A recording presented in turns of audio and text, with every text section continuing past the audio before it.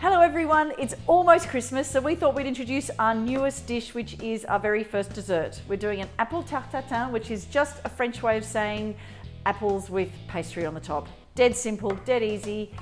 It comes like this, covered in foil. You just take the foil off. Comme ça, let's keep with the French.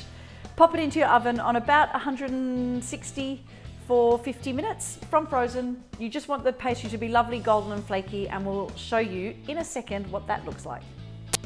Okay, so here we are, about 50 minutes later. I did turn the oven up a little bit. I found that 160 was just not browning the top, so depending on the oven, you might have to turn it up to 180 for the last 10 or 15 minutes. And now we're gonna flip, which might or might not work. Just take care, the caramel in it is hot, so make sure a grown-up does it. 1, 2, 3. There we go, almost perfect. Look at that. Ta-da! Amazing. So here we go, we're just gonna serve it. I've got ice cream today, but I guess you could use ice cream or custard or both. And I'm cutting it into 6, just watching out for the Star Anise. Like this.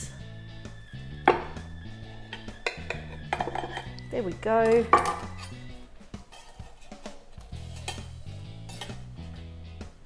Well, taking care because it is still really hot. And a little scoop of ice cream. Yummo. Maybe one more. Or not. There we go. Perfect. Beautiful. There you are. Apple tarte tatin with some ice cream.